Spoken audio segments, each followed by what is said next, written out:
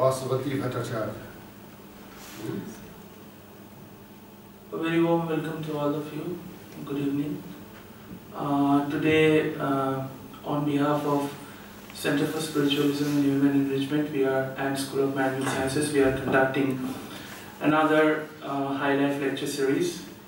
Today we have amongst us Dr. Bhaswati Bhattacharya, who is an authority in the field of Ayurveda, and of course a senior Fulbright Fellow. I would like to first call upon Mr. Kamalshil Mishra sir, Dean of Computer Science, to welcome our guest with a bouquet.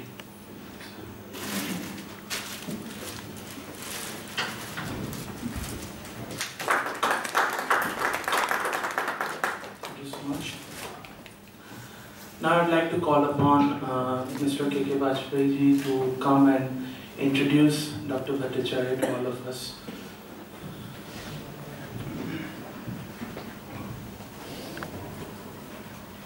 Hello. Well, it's not very easy to introduce Dr. Bhaswati Bhattacharya, as she is a polymath. Now, polymath is a word I just discovered a while ago. A polymath is a person who is adept and expert in many fields. She is a doctor and from Harvard University. After doing her medicine and MD, and then she moved into Ayurveda, and there she's expert. She runs an organization called which is Dincharya. There's so many things. It's really flabbergasting. 8-page of CV that I read. Even a paragraph would get somebody a job, and I don't know why she has that 8-page. Just go through it. So it's very difficult for me to read and even tell what she is. I cannot begin to tell you. And yes, she is a wonderful woman, and she is, yes, she made all of us proud in more than one ways throughout her life. When she started, well, to a small thing which you can see on YouTube.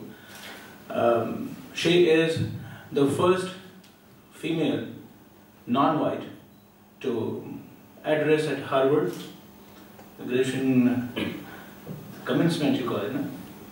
That lecture. So that is there on YouTube, and it's a beautiful piece of speech. I think all of us should listen to it. Discovery has made a documentary on her. And so that's healer she is. So there's so many things. I think I am not competent enough to tell anything about her. So I would rather, I don't know who is supposed to. Should I need to call or? Please take over, because I am just. Yeah, of course, yes. The one experience I need to tell about her. See, I had injured, everybody knows it, I'm like this for some time. And I know her through a friend of mine who is a friend of another friend of mine. And that person happened to be here at the campus. His name is Babu Subramaniam. He is a Hollywood filmmaker. And he is actually a friend of Mr. Mahesh Bhatt. So when Babu was coming to Varanasi, Mahesh Bhatt called me. He said a friend of his is coming to Varanasi and to meet his friend. So I said, all right, I'll see him and see that he meets his friend all right. So I just took him along with me and went to BHU. And I saw her for the first time, and that was about it. And I was just taking them around city and different places, and we have a saying that Sarna Sannyasi wala jo. So one of some such entity called Sarn, that gentleman hit me out here somehow, and I was in pain. I was just excruciating pain I had, because it was fresh only at that time. She saw it. See, she's a doctor, so she saw it that I was in pain, though I tried my best to hide it. And see, as a host, I was sitting in the front seat next to the driver, and these two guests were sitting on the back seat. But she insisted and had her way, and she asked me to sit in the back, and Babu was sitting in the front seat. And she just sat next to me, and she just felt it here. And she mentioned some, I don't remember what she said, but she mentioned this is a fracture which is out here. And all the time I felt, because I felt the fracture was here. She said, no, it is here, and she named something. So I really doubted it at that time. I just told myself that I'll go home and see it. Anyway, so she said, you're not healing properly, and it's not yet healed. But let me do something, and I'll put my hand here and you'll feel cold. Now that was surprising, because generally what we experience, I mean, two human beings touch each other, living human beings touch each other, it's rather warm. It's never cold. But after a while, I started feeling cold in this area, and stayed there for about good 30 minutes, 30-40 minutes, and the pain was relieved. And that was the first time I slept, because since the time I was injured, fractured my hand, I could never sleep.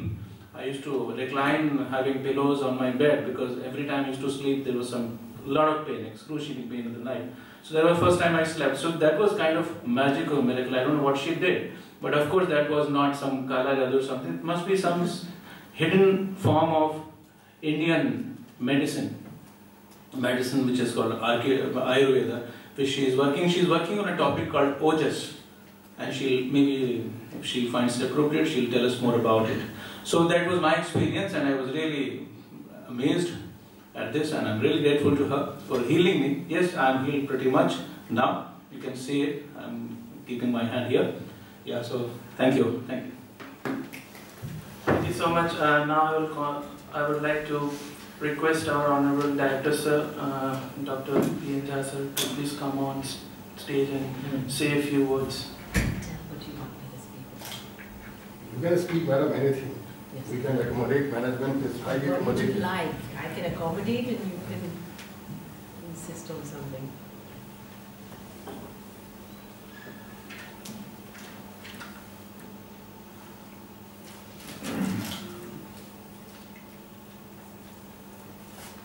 Our today's guest,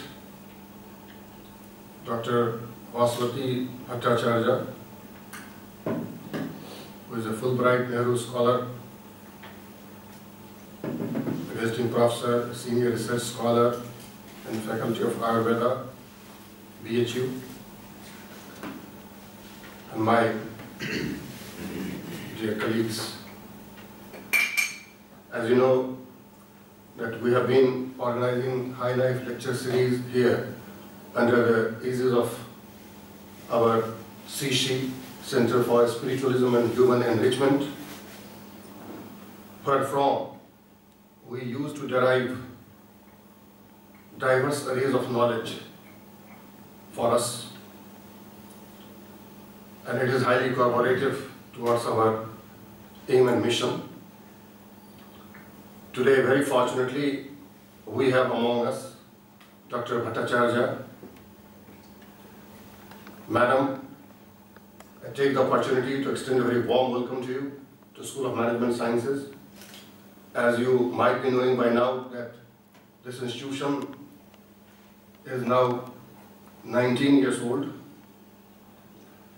and basically we have been imparting the management and computer sciences programs here at PG and UG level.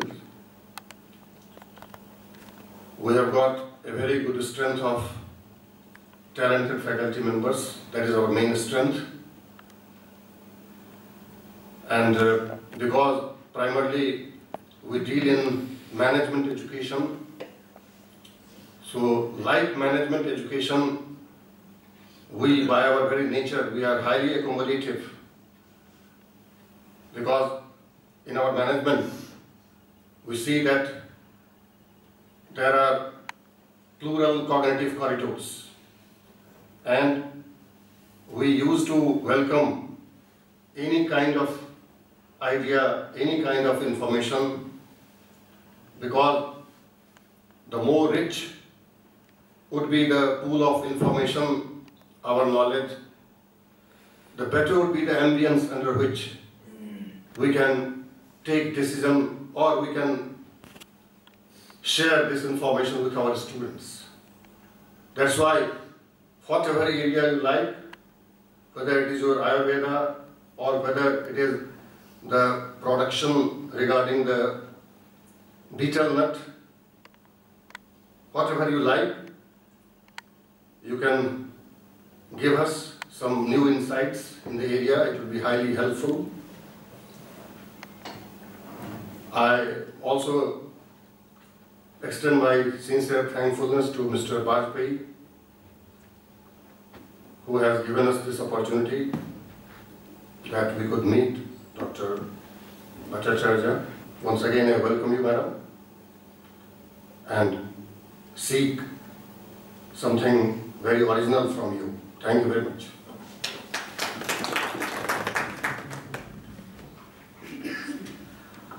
It gives me immense pleasure, privilege and honor to call on dais Dr. Bhaswati Bhattacharya.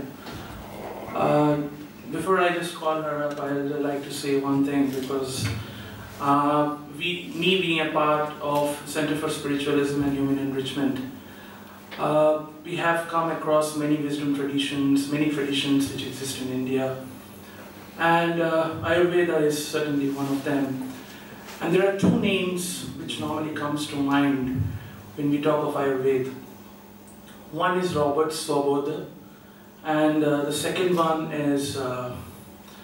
Bhattacharya.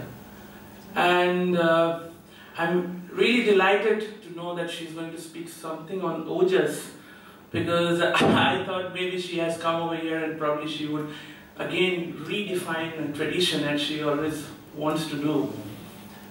So without wasting any more time, I would like to call upon Dr. Bhattacharya, because she has not just made our India proud, but probably she has made many women in India proud by giving that Harvard commencement speech in the year 1993. So without wasting any more time, I would like to welcome Dr. Bhattacharya.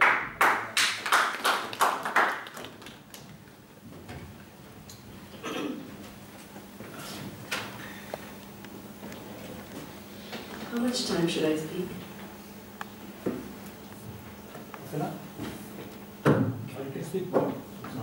Let's see what you guys can tolerate.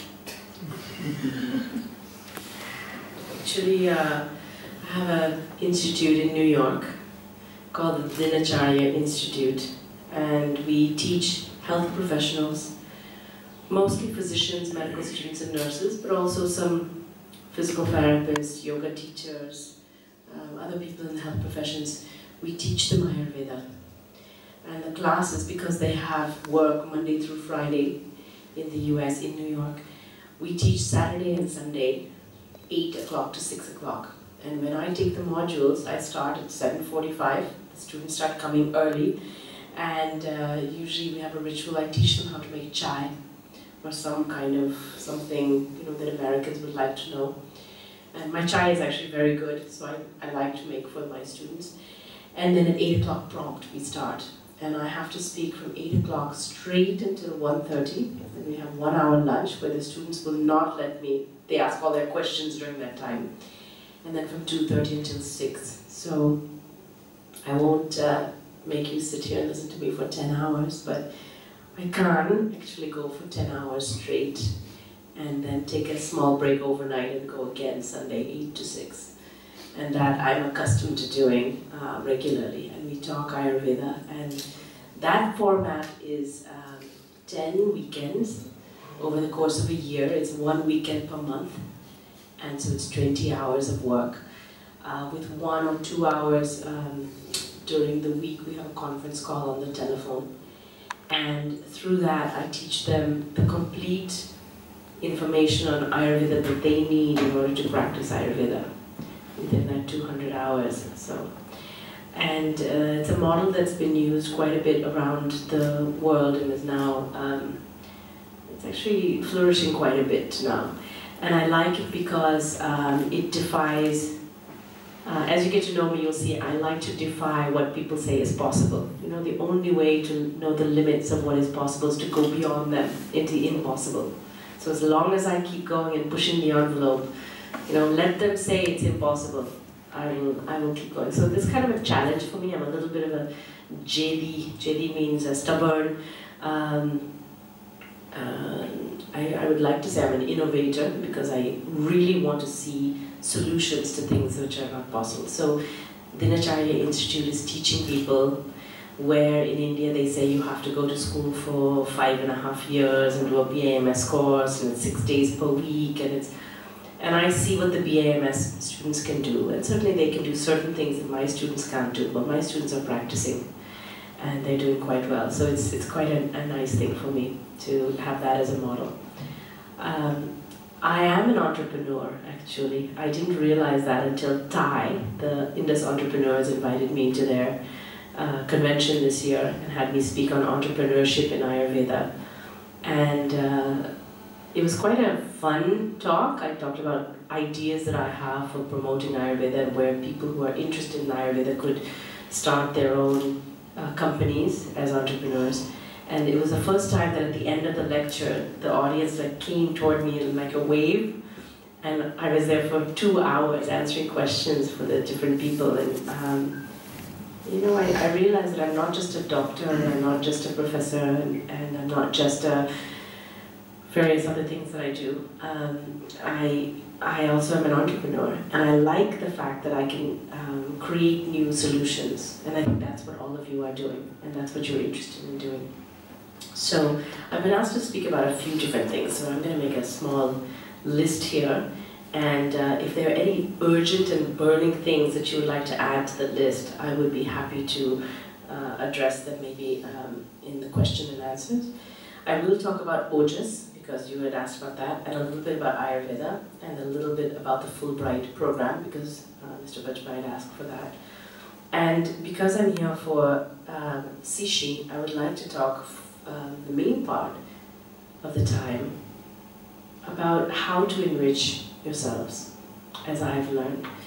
So my life story is, I don't wish it on anyone. I think it's a very difficult life story, but it's brought me to where I am now. So if I ever feel any regrets for what I've gone through, people think that I've had it very easy because what they see is very polished. And certainly you should always be polished, right? Your hair should always be combed, your clothes should be clean, your shoes should be shined, you should have good accessories on, people should see you nicely. But behind that is a lot of stuff that's happened. And I know that I would not be here unless I had failed many times. So I had to learn that failure is actually just an opportunity, and I hope that you guys have all learned that so far. I think that's business 101. My mother says that the reason that I can appreciate 100 is because I've seen 0. And once you've seen 0, I'm not saying that you should go and hunt out 0, okay? But if you do fail and you get down to just 0, where you have nothing, then from there you can really come up. And I've seen some of my favorite friends who are croropatis who just lost everything and they just went to 0. They made some huge mistake, or the market turned, or something happened, and they just turned it around. So how do you do that? The core of how to do that is not on the outside. It's not on learning the stock market better, or on learning how to manipulate your employees better. It's not on the politics and managing the politics that's in every institution, whether it's a corporation or an academic or a non-profit place. It really comes from the fact that many traditions talk about that power comes from here. And we don't spend a lot of time talking about our inner power. As Indians, if you grew up in a family that taught you about inner power, yes, you know exactly what I'm talking about. I grew up as a Bengali Brahmin. My father and mother, I won't say that they evangelized it, but they lived it. They lived it and they taught it to us. And we grew up knowing that all the money and the connections and the external materialism, it's all there for a purpose. It's there because people who are less secure about themselves will judge you. And they will judge you in a way that, they'll make their first impressions. Oh, he's wearing that kind of shirt, that must mean he's poor. Oh, he's wearing that kind of shirt, that must mean he's successful. Those kind of impressions are there. And I think all of you know that the dress to impress is there. And we do it. I do it, I know about it. One of my only role models is Hillary Clinton. I worked with her for some years. and she gave a speech called Hair. And she said that in the beginning, when she was first the wife of the governor, she used to change her hairstyle a lot. Just because she wanted to. She's a woman, she would tie her hair some days and leave it down, and haircuts. She said it made her appear very unpredictable. And people couldn't quite read her. And she learned that to wear her hair the same way was very important. This is a speech actually, I suppose you can probably find it on YouTube. It's a very good speech to listen to. And just put in Hillary Clinton, I think this was a speech at University of Pennsylvania on hair. So she talked about dressing properly and dressing to impress. So we have that on the outside. I'm not going to deny that that's important. But beyond that is what's on the inside. And I think there are a lot of people that don't spend time developing that. One of the reasons is because they don't know where to start. So as I've moved from modern medicine through public health, I also have a degree in pharmacology. I did my PhD work in pharmacology and neuroscience back before my medical days. And as a scientist, I saw there were people with huge brains, huge laboratory technical skills, but they didn't know who they were inside. Many of them were lost, they were slaves to their emotions, they drank a lot of alcohol, they smoked cigarettes, they didn't have good impulse control, they had a lot of anger management issues, and yet they were brilliant, so everyone excused their behavior.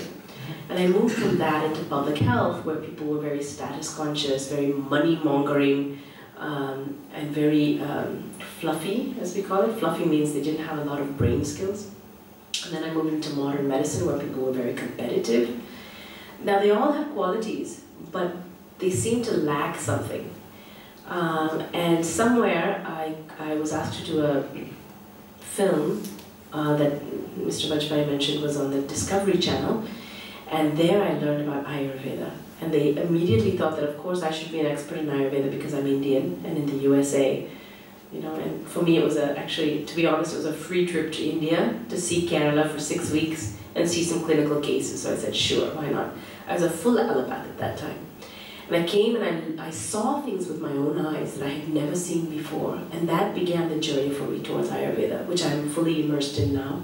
I've actually been given I've earned admission to the PhD program in Ayurveda at BHU. So once I finish my Fulbright, I'll go and get off the diplomatic visa and become a civilian and get a student visa, and then come back and do my PhD in Benares for the next 5 years.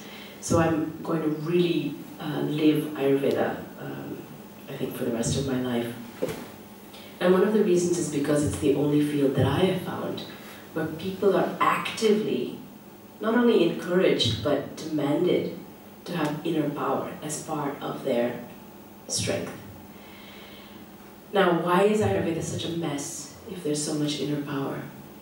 It's because people are struggling to learn how to get that inner power strong within themselves, and it's a journey for people.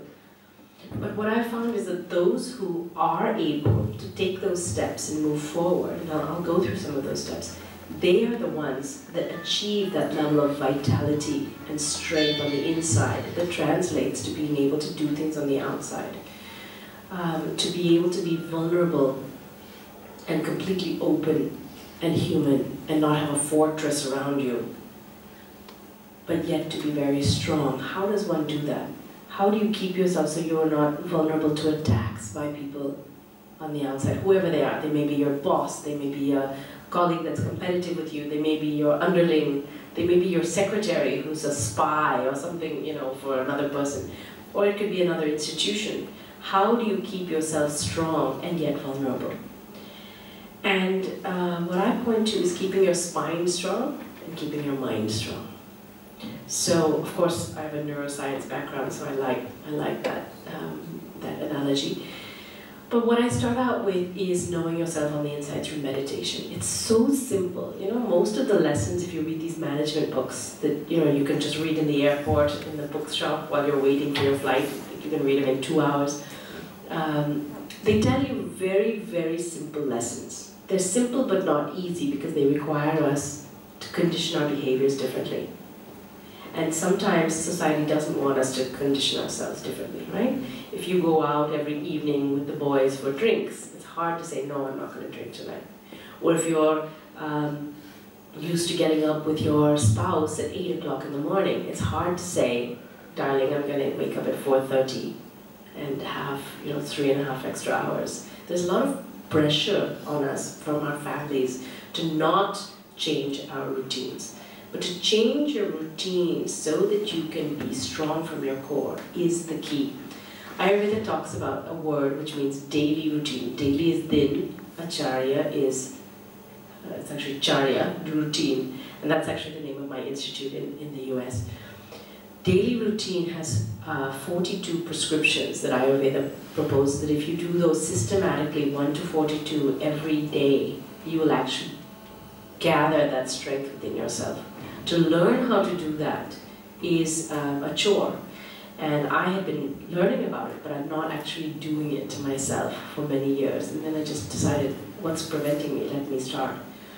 And with my sample size of 1, and now actually many patients and students, I can say that I don't understand exactly why, but just blindly surrendering to that wisdom of the Shastras and doing those step by step will make you stronger. So in there is folded many of those simple lessons that are not easy to do, but they're important. And I divide them up into 5 areas. One is the early morning routine, waking up. Second is cleaning your senses, what are called Dwelt, your 5 senses, which is your hearing, your seeing, your smelling, your tasting, and your touching. The third is learning how to take a bath and taking a bath properly. The 4th is what we call life in the real world, not in your home. And the 5th is a good evening routine. And within each of those 5 sections are simple routines. How many of you do some of those routines? Do you know anyone do them? 1, 2 people? Actually, all of you do them. All of you, either because of your nani, your masi, your ma, your someone, your papa, someone has taught you how to do these. So when you wake up in the morning, you should wake up in Brahma Muhurta. I'll just go through the first section, okay? Brahma Muhurta. Why? Because the early part of the morning, 4:30, 5 o'clock, it's when your hormone levels are actually keyed in to, I call it prime time with the gods. It's when your vata, your air space is the most clean. If you ever wake up that early, you'll know it's a very clean time of the morning. And if you can wake up at that time, depending on your body constitution, whether you're a vata person, a pitta person, or a kapha person, or a combination thereof, you should either go for a walk, or you should sit down and study, or you should sit and meditate, or you should go for prayer, depending on the season of the year and the body type and maybe some illness that you have. You just adjust your activities. But all of them focus on bringing down that aberrant flow of energy in your mind, which is that chanchal tendency that we all can have, and bring that down to a place of stillness, what we call sthira.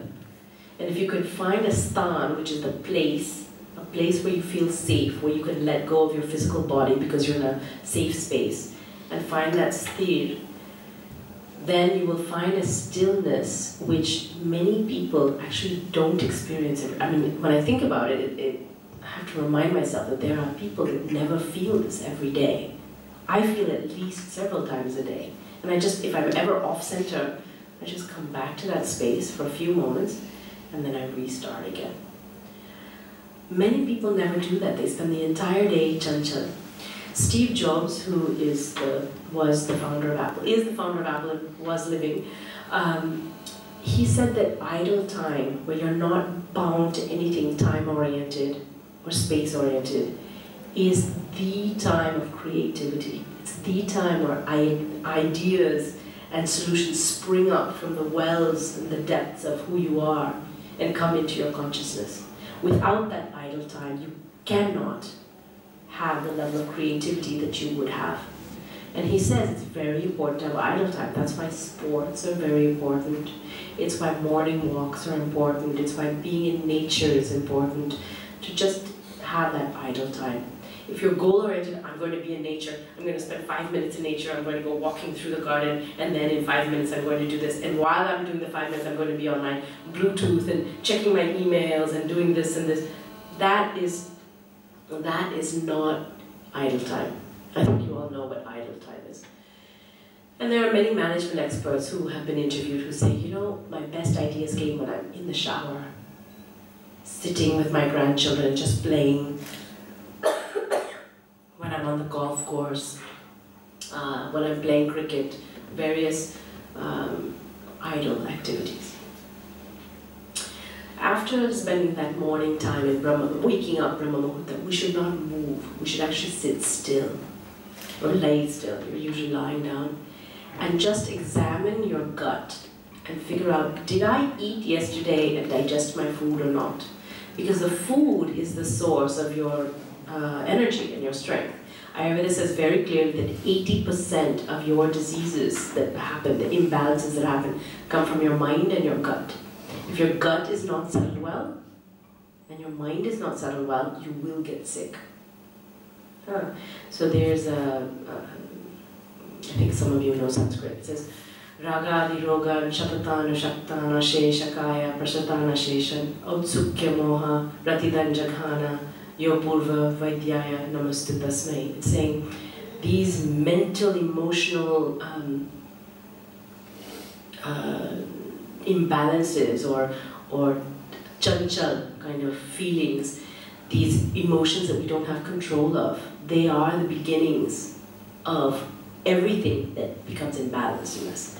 And you can see that if you're about to eat and you don't have a mind that's still, or someone just calls on the phone and says something very disturbing, your appetite goes away. Or you have butterflies, or you have a sense of unwellness, and then you try to eat that same meal and you can't eat it. That's the beginnings of disease.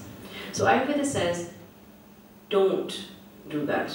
Learn to be more conscious of it. Learn to be in communication with your gut. And the place to start that is in the morning. So you wake up early, you listen to your gut, and you just say, okay, how is it? Did I eat properly yesterday? Am I feeling full? Am I feeling hungry? Am I famished and I have to get up right now? Do I feel gassy? Do I feel like I have to go to the bathroom? Do I feel uneasy? What do I feel? Some of you with acidity will start feeling the acidity in your throat. Some of you will have a lot of distension. Some of you can't feel anything because it's so quiet. That's fine. And once that happens and you've gotten a sense of it, then you reach down to the ground before you touch the floor with your feet, because you're going to walk over Ma Prithvi all day and just stomp on her back all day. You first touch the ground and you thank her for what is coming in the steps of your path of life before you start the day. This seems very, very religious. So some people say, oh, I don't believe in religion. But actually what you're also doing when you reach down is you're compressing your body from shoulder to knees, and you're actually moving the peristalsis down towards your gut. So you're getting your gut contents to move downwards, since you've been lying down like this once you sit up. And that is going to give you hopefully what's called the gastrocolic reflex, which is where your gut will start pushing things downwards. And for most people, you can check this on yourself, for normal people, within 10 to 15 minutes of waking up, you should feel the urge to go to the bathroom, which you didn't feel while you were lying down. If you stay lying down, the urge won't come, but as soon as you sit up, it will come. So then you should go to the bathroom, and the rest of the morning chores are in the bathroom. So you do what's called morning ablutions, which means you empty your bowels and your bladder. You wash your hands, which I would hope that everyone's learned to do, but having gone to the ladies' room in the public toilets, I can tell you many women will come out of the stall and they never wash their hands and they just walk out of the bathroom. So, and men do it too. There's been many reports that tell that men don't wash their hands. You have to wash your hands for hygiene purposes. Ayurveda teaches these small things which seem so silly, but are so important, and they're a main part of public health. It just weaves public health right into the day. Then you wash your face, you wash your eyes with cold water, especially for business types. You want to wash your eyes. Why? Because heat comes out of your eyes. What we call as alochaka pitta comes out of your eyes. So if your eyes are not able to see properly, then where will your perception, and certainly we look at our visual perception as being so important. So you really want to do that. And many of you who have dry eyes because you spend 10 hours in front of the computer, you can put ghee on your eyes at night. Just take some ghee, keep it in a separate jar, a glass jar, and just apply it on your eyes and blink until everything is blurry. If you do that, I recommend that to a lot of my management types that have that Bloomberg screen, you know, on one side and the computer screen on the other side, and they've got screens all day and they're working at the computer at least 10, 12 hours a day. And then that's not even counting their iPad, their Bluetooth, their BlackBerry, their iPhone. And so their eyes are always moving. So I tell them to take ghee, which is cooling at night, and then in the morning clean with cold water and just wash the eyes. And then I put water in the nose and just send it out. And that gets rid of any kind of mucus. It also humidifies the nose, especially in this weather. Every morning you should be doing that. It will also coat the nose with a nice coating. Is this too medical for you? Are you enjoying this? Okay, because I don't think you hear about these things usually. And then you swish in your mouth, and then you take toothpaste, which in this season should be bitter, because this is the kapha, this is the heavy watery season. In the summer, which is very hot, it should be sweet. So we have 3 different seasons, Vata, Pitta and Kapha. We should have 3 different types of toothpastes. That's what Ayurveda says. Then you brush your teeth, then you scrape your tongue. How many of you scrape your tongue? Okay, a few of you. All of you should scrape your tongue because your taste buds are covered with muck. And if you can just uncover them by scraping them, not brushing, not moving the dirt from one side to the other, but brushing only does that. If you scrape it, you will uncover those taste buds. And the taste buds, when they are open, will actually help you to taste better, and you will actually eat less food and you'll be more choosy about your food. So if you have a tendency to eat food that is not inside the home, so you don't know what the quality is going to be, and you're not tasting it, you can get sick. But if your taste buds are there, they will warn you, don't eat this. It's too acidic. That means it could be rotten, right? It could be old. Or don't eat this, it's too mirch. Or don't eat this, it's too sweet. And most of us, what we'll do is we'll just eat, we'll keep talking to our friends, we're standing, we don't even sit down to eat, and we're just shoveling it in. It doesn't taste good, but we just want to finish the plate. Don't waste food, so we just keep eating. Ayurveda says don't do that. So in the morning, clean your taste buds so that they're more awake and they are going to tell you what to do. Then you swish your mouth again.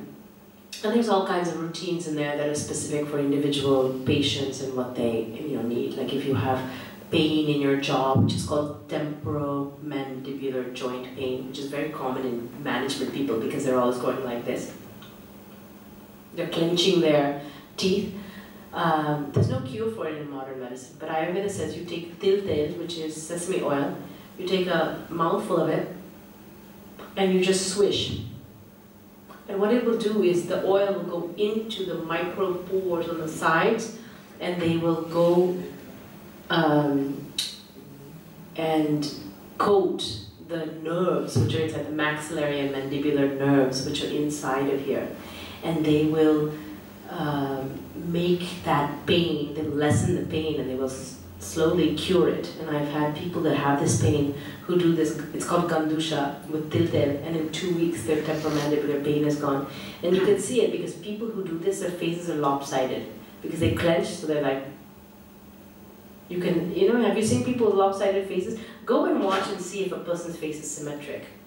And if you see this, like this, or like this, it's because they have some kind of asymmetry going on. So if you've learned NLP, which is neuro-linguistic programming, all of you should learn this, by the way. It's a nice course. You get to see what people's facial expressions mean. If you've read this book by Malcolm Gladwell, Outliers, I think it's the second to last chapter, he talks about facial expressions. It's worth it to read that chapter. I'm sure you have that book in your library here. So you should just read it. So you can read people's facial expression and tell a lot about whether they're lying or whether they're, what they're thinking. So Ayurveda says you just swish and you get rid of that asymmetry. Then you finish that and you go and you take a glass of water. Okay. After that, you just make sure you listen to something auspicious, so the ear is cleansed with good sound. So it can be a mantra, it can be some nice clean music. I'm not talking about rock and roll or rap, I'm talking about something very nice. Here, one of the things I love about Benares, 6 o'clock, I have the Gayatri Shakti Peeth right near my house. I hear shank, I hear mantras, I hear pujas going on every morning at 6 a.m. So I get that sound in my ear every morning. Then you should look at something auspicious. So you should have either an altar or a picture of someone or something that's auspicious. It can be your relatives, your ancestors, or it can be some figure of someone. And you should look at yourself in the mirror and see how you present yourself to the world. So these are the early morning routine. There's just about 15 things in there. It's not impossible to do. And if you were listening to me throughout, you would say, probably, yeah, I do probably 8 or 10 of those things already. So each of you is doing some level of Dincharya. If you can do them in the order that I said, and do them every day, you will find that something will shift. And I can't tell you the magic of why.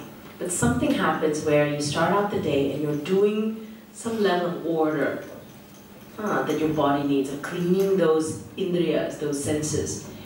And it will bring for you a level of togetherness. After that, depending on your day, you should sit for meditation. So my biggest lesson and teaching to my students is to do a daily practice of meditation every day. It doesn't mean once a week you store up and then on Sunday you do it 7 times. It means every day. And it can be 10 minutes. It doesn't have to be, you know, a sadhu's 2 hours of sitting and reciting the entire, whatever, Hanuman Chalisa or whatever. You can just do 10 minutes. Just sit. And if you can't do that, and you say, my mind is too chanchal, which in America is very common. I'm in New York, which is the management capital, right? And everyone's busy and they start out in the morning. They've got 30 messages from the night before, from Tokyo all the way to London. It's been, you know, giving them messages. So what I choose, I tell them, don't open your phone right away. Pretend you're still sleeping. Okay, so no one can get to you. And take those 10 minutes and just sit quietly, light a candle, and just stare into the candle. And anytime any thought comes, pour the thought into the candle. And just pour it in. And just trust that anything you need to remember, you'll remember. If you're really, really freaky and like completely anxious, then you might keep a notepad and write down those important things that you forgot. But otherwise, you just pour your thoughts into the candle. And after 10 minutes, you'll see that your mind, first few days might not have any change, but after a while, you'll see that some changes start happening. It's a very simple thing to do, but if you do it, that meditation practice will shift you. And you'll spend, instead of all day being chanchal like this, you'll have 10 minutes of the day where you're completely sthir. And then the chanchal happens. And then after some time, there'll be more time, and then the chanchal will happen. And then the more time, you'll have sthir. And as the day goes through, you'll find yourself sthir. Even though the chanchal is happening on the world around you, you'll still be quite cool. This is such a simple lesson, it's almost ridiculous that I'm spending the time here talking about it. At the same time, until you're doing it and mastering it, you have to hear it again and again. And once you've heard it and it's really in, like it's really in and you're doing it, a different level of understanding will come, and then you'll shift. I can't explain why that shift happens like that, but it's very, very important. In addition to that, there are a few other things. I took a class on Wall Street. I used to work at Citibank on Wall Street in my management days, and they had a course called the Cycles of Abundance. And so I learned some of the lessons of how to create abundance. So I just decided, you know, abundance is good. Having a few extra resources is good. We need to get over our fear of money. Rather than coveting it, we need to have it in our lives and let it go. How to do that? So this man taught this course, and one of them was to clean some corner of your house. So if you go home tonight, you just take one small drawer or one shelf. I'm not saying you're full almari, but just one small place. You take everything out, you clean, you wipe it down, you clean the paper off, and you get fresh paper there. And then you just put everything back. Anything that's broken, you set aside that you're going to send to fix. Anything that doesn't belong to you, you get back to, you need to return it to, and anything that's not at all used or usable, you give away. Everything you need or want, you just put back in, and everything is orderly. You do that every day for 7 days, I can almost guarantee you that some kind of abundance will come into your life. And I've always wondered why. So one expert told me that what happens is you have latent static energy between those things that are just sitting in your cupboard or your drawer. If you just take them out and you release that static energy and you get flow moving back into your life, then the flow, the universe is always trying to give you abundance. It's constantly trying. The problem is you're sitting here with your hands like this or like this. Most of us do not sit like this, ready to receive. When you clean a little part of something in your home or your office, you open up the space. Even if everything you put back in takes up most of the space, there's some space there and the energy is clean now. So that was one lesson he gave. Another lesson was to do affirmations. Affirmations are present tense statements that you say, and you precede them with either a mantra or you can even do just Om. So if you really want something, then you just say that every day. And you don't say I want, you say I am running this company. I am running, I am the next director of this company. Or I am, it's present tense. But it's future because you're saying the next. I am running this company. Or if you want your health, when I came, I was actually very unhealthy when I arrived in Benares in July. And one of the reasons I chose Benares is because New York, Delhi, Bombay, Calcutta are such fast cities that I could not get myself into that mode, and I knew no one in Benares. So I figured it's very easy to come here and just be more still. And I just really, I wanted to practice a lot of these things that I'm teaching to everyone. And I just came here and I started out clean, new flat, started out everything fresh, and just spent my time with these affirmations, all the lessons that I've been teaching, right? And I said, I am losing weight. But then I thought, oh, you can lose weight and be very healthy, right? Unhealthy, right? You could get like dengue fever or something and lose a lot of weight. I don't want that. Okay, you have to be careful what you say. So I said, I am a healthy, dynamic woman. Healthy is the swasth, and dynamic means I can still move around. And that doesn't mean that I'm going to lose 50 kgs or I'm going to, have clean skin. It means I'm going to be healthy, whatever that looks like, right? I am a healthy, dynamic woman. I am a healthy, dynamic woman. And these kind of affirmations that you can learn how to write the proper affirmations are extremely powerful for the management sector. And I think you have to work on your own personally. Once you do that, then you move into, like last year I was saying, I am receiving the Fulbright Award. I am receiving the Fulbright Award. I am receiving the Fulbright to India. I am going to India for a Fulbright. And I just kept saying it every day, every day, every day. The chances of me getting a Fulbright, by the way, were very, very low because it's a very competitive program. I'll shift over and, I'll shift over and talk about Fulbright for a couple of minutes. So Fulbright is a program that basically rewards people for being great. And they have a lot of money that was set up in the 1940s by a senator named Senator Fulbright.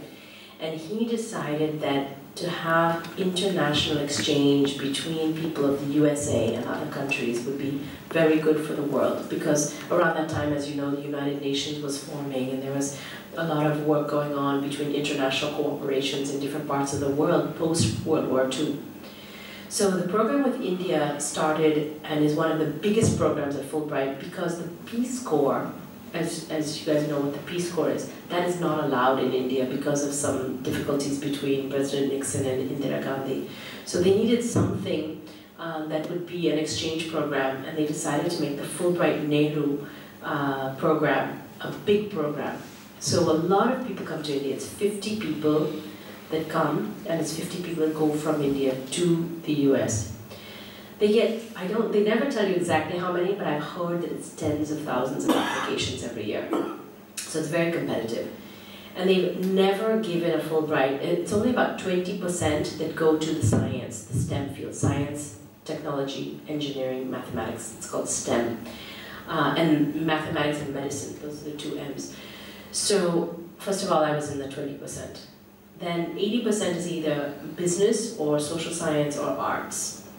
And they will take people from institutions in India who have demonstrated work that they are doing and send them from India to America, from America to India. And they will ask you for a few things in order to have a successful application. So, of course, I looked into how to do it. I had a couple of people help me, but this is what I've learned. If you're going from India, it's very competitive. So you have to have someone in the US that will be willing to sponsor you. So you should have some contacts, and they should write you a nice letter. Maybe having seen someone at a conference here, maybe having attended something. You know, just having correspondence is possibly okay, but usually not enough, because a lot of people can just get a letter from somewhere. But from someone in the US saying, we'd love to have this person as an expert in X field to come and do Y project specifically, that's what they're looking for. The biggest thing that will help you get a Fulbright is to have a specific project that you want to do, and a timeline to do it in, and then the SMART. You guys know what SMART goals are, right? S is sustainable, M is measurable, attainable, realistic, and timely. Those are the SMART goals. So you make sure that your project demonstrates those 5 things, and you write something that you want to do to someone in the US, and then have them agree that they would host you. Host means just the logistical part of it, because the money is all given by Fulbright. Okay. There are several people that go from management fields every year from India to the US, usually to exchange projects that we've done here that are very successful, like you know, the tiffin system in Bombay that's been a write-up in the Harvard Business Review, I'll know that.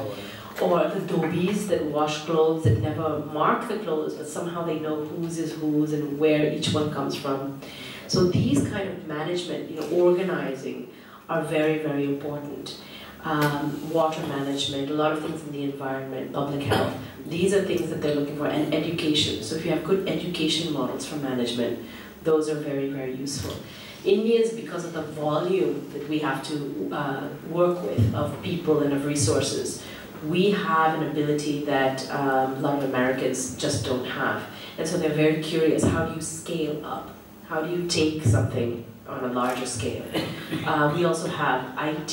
I don't know if we really have IT, because I don't see a lot of people as competent as, but some of the best people in IT are in India.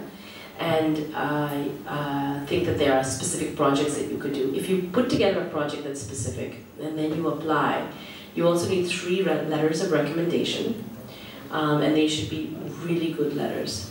Now, I shouldn't probably say this, but I will. From the time that you're in college, usually what happens is you end up drafting the letter of your recommendations. That's the honest-to-God truth. If you don't know it already, I'll just put it to you. I write letters for my students, but I ask them, tell me the bullet points you want me to put in the recommendation. And the students will tell me. It gives me an assessment of how they're writing about themselves, how they think of themselves, how good their English is. It tells me a lot.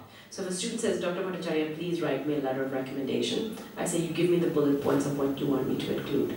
And I tend to write my own letters. Most of the people that write letters say, I don't have time, weeks go by, months go by, the student's waiting. And so the thing that ends up happening is the student drafts a letter.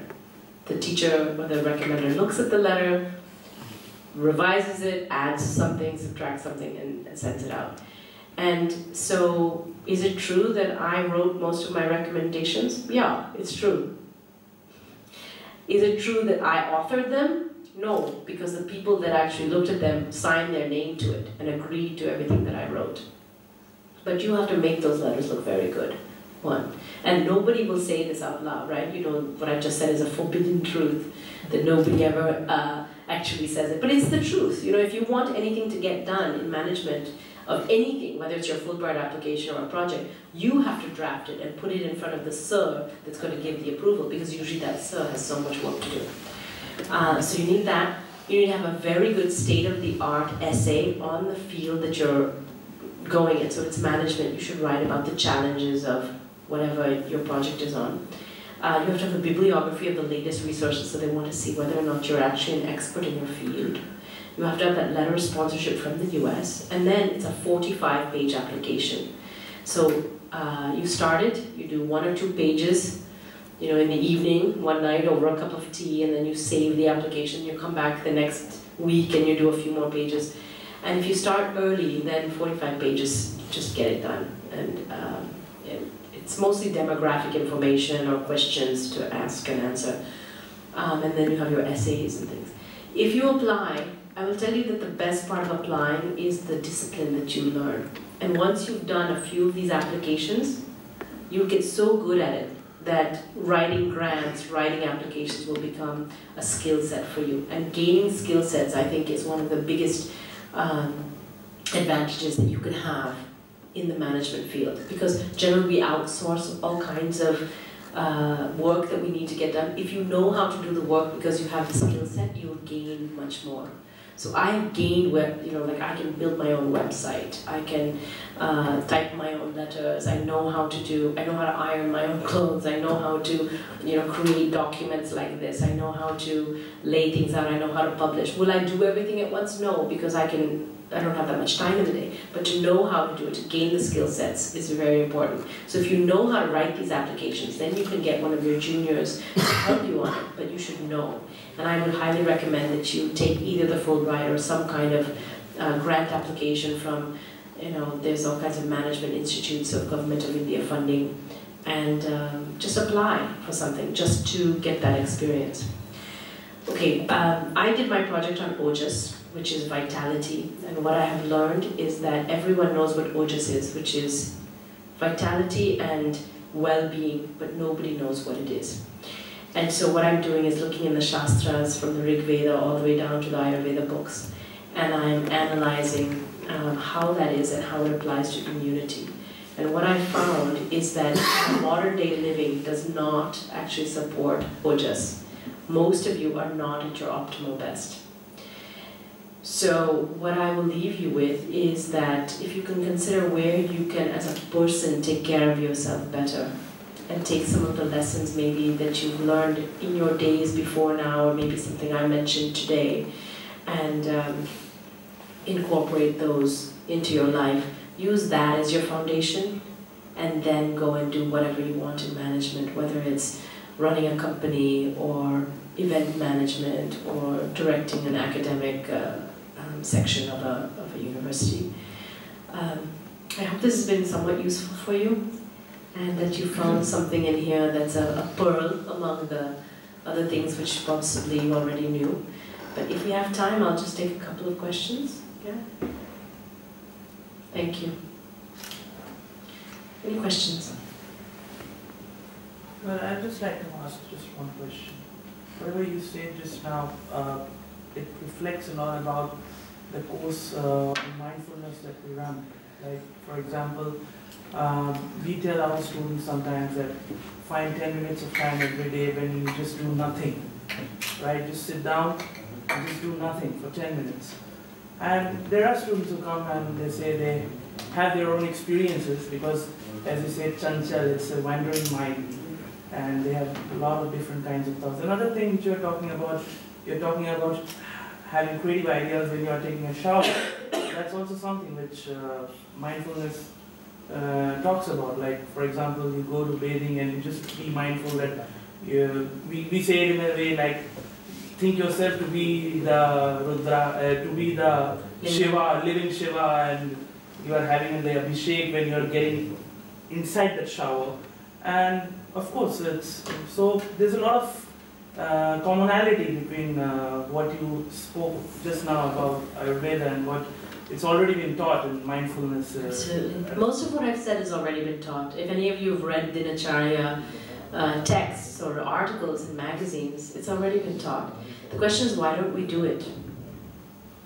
I can guarantee that everyone in this room has some space left, that no one's at 100%. There's something that we could be doing a little bit better. Why aren't we doing it? Do we not have respect for our bodies? Do we not have respect for our minds?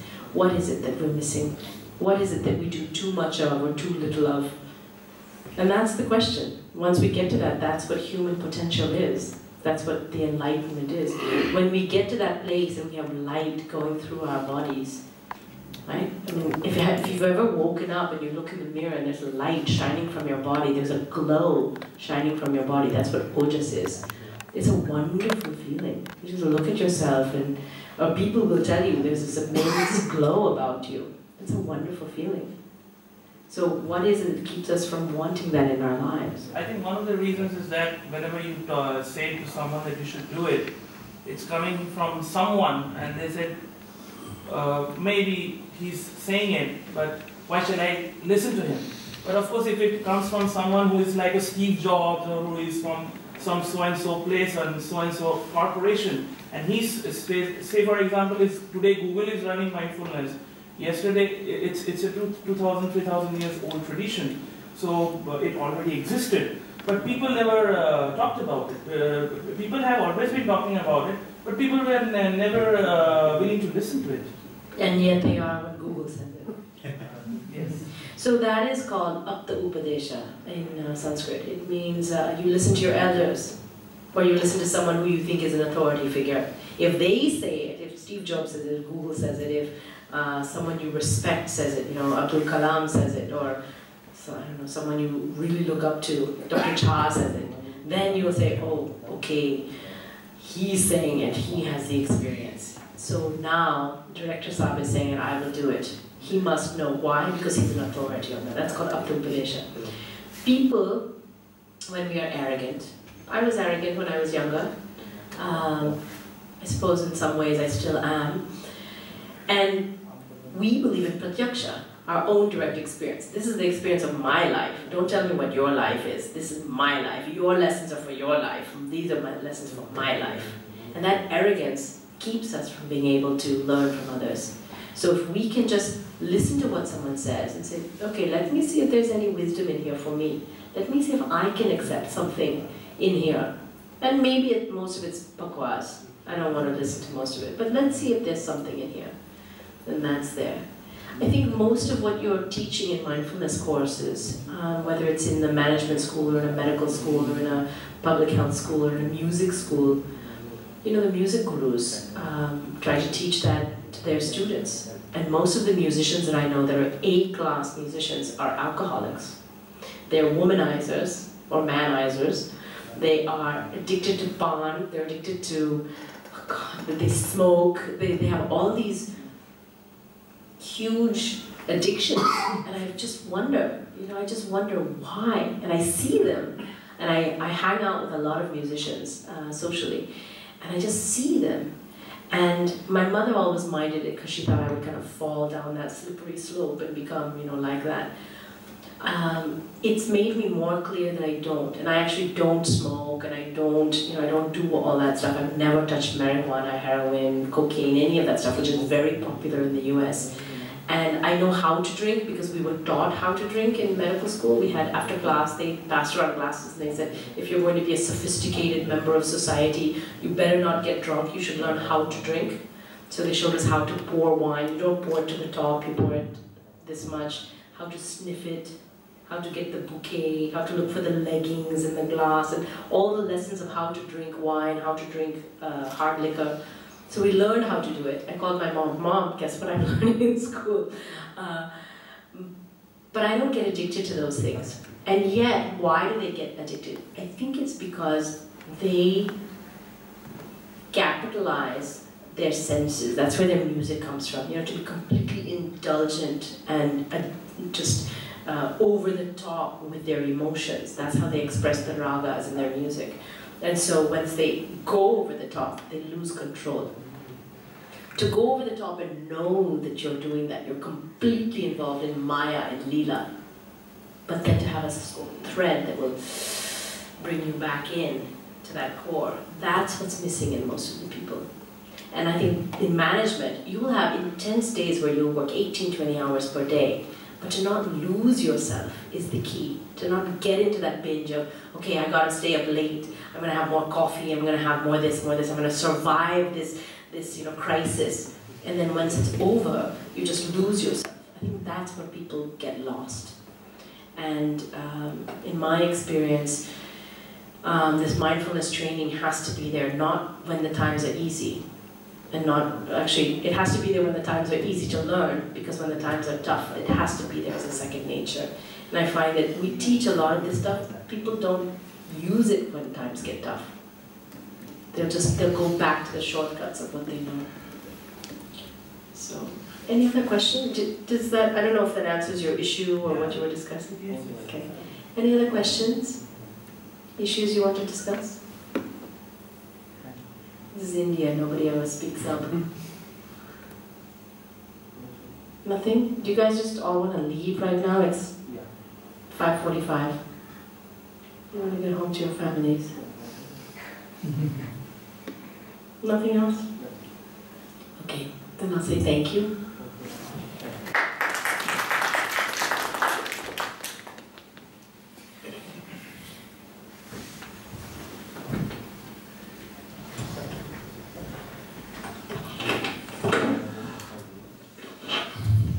Thank you so much, Dr. Bhattacharya, for showering those words.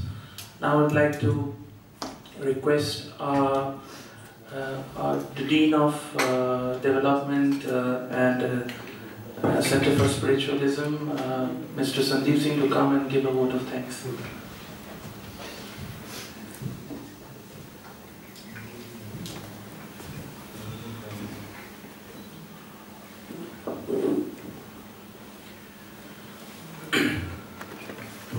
It was a wonderful, thought-provoking words from Dr. Bhaswati Bhattacharya ji, and I must say that you picked some of our weak points and very delicately you raised the issues, and we all realize that all the problem lies within us. We are not ready to rectify it ourselves, but we look for blaming others for our problems. So what you said is a perfect thing, that discipline is something which is required, and I think Patanjali, his first two steps of Ashtanga Yoga, which are Yam and Niyam, and we think of achieving moksha, but we, at the first lesson of Yam and Niyam, we are failures. So how to get that? And I must tell you, we will call you again because you only told 15 points. You told, I think 42 points are there. I didn't want to bore you. No. And people were going like this when I was saying, scrape your tongue. No. Wash your mouth. So I know everyone's not doing it. So ma'am, we were thinking actually. Huh? We were thinking over whatsoever you have said. Which ones you also give yourself? So early morning, 4:30, Brahmurat. So I think this is the first lesson, what is there for them, all of us, which is going to come after few hours. So You can't do it right away. Honestly, you can't do it right away. Yes, If you do yes. it right away, you'll get sick. You have to go back every day, waking up 10 minutes earlier. So if you wake up at 8 now, tomorrow wake up at 7:50, then 7:40. Every few days, just move it back. Don't do it suddenly. Sudden changes are always sudden begin, sudden end. Slow changes, gradual changes are lasting. So I must thank you, and our students were not here, and I think they would also have been beneficiary of this. So first of all, I would like to take promise from you that you will again come, and I will also say a few words to our students also, and all 42 points you were only restricted to the morning schedule, but till sleep. Actually, I have a book coming out, which I didn't mention. It's my first book. It's through Random House, the publisher. And my editor just called me today. They're in the process of editing it. And it will describe the 42 steps and how to practically put it into your life. Okay, so that should be out, I think, March or April on the stores. Maybe we can coordinate something to bring that. No, but I think the book cannot be a replacement for you. I'm not saying as a replacement. I'm saying We will have to go, but we would like to have you personally. no, book launch includes me. And in Benares, why not? So thank you, ma'am, for coming here, and thank you, Vajpayee sir, for this opportunity. If it weren't for his arm, it wouldn't have happened. So I'll bring another, maybe I get No, it's amazing. Both of us felt the cold. And he called me the next morning and said, the most amazing thing happened.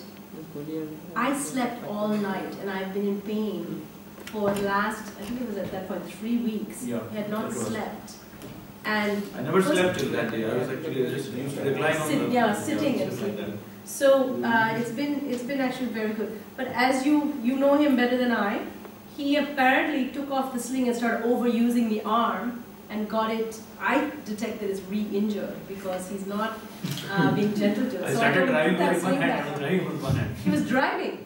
What in Benares driving with moving the gears? No, in Banaras, driving with two hands is impossible. So having this kind of injury, but yeah, I think I didn't tell you about the side of my life where I learned energy work. I lived in Tibet for 6 months and I learned how to do energy work and looking at spiritual and human potential that way. And there's a heat that comes from my hands that I've learned to explore what it does. It's quite fascinating. I don't exactly know what it is. It's supernatural, but it does stuff like this.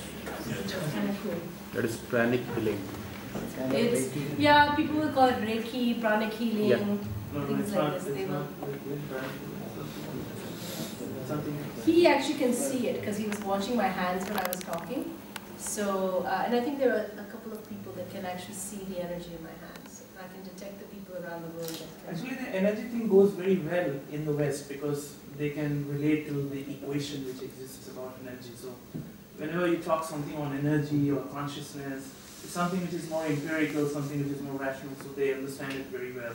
But I think Indians do it, but we just don't Yes, talk about it. they don't do it now. They have been doing it for 3,000 years, I guess. That's right.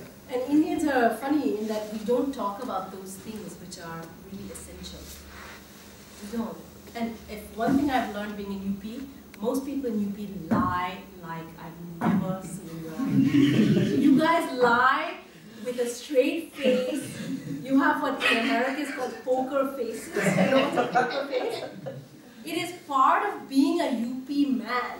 There's only one other woman in the room. I was just marveling today that UP men know how to lie because it's part of your culture that I will do what I want to do. Society will not approve of it.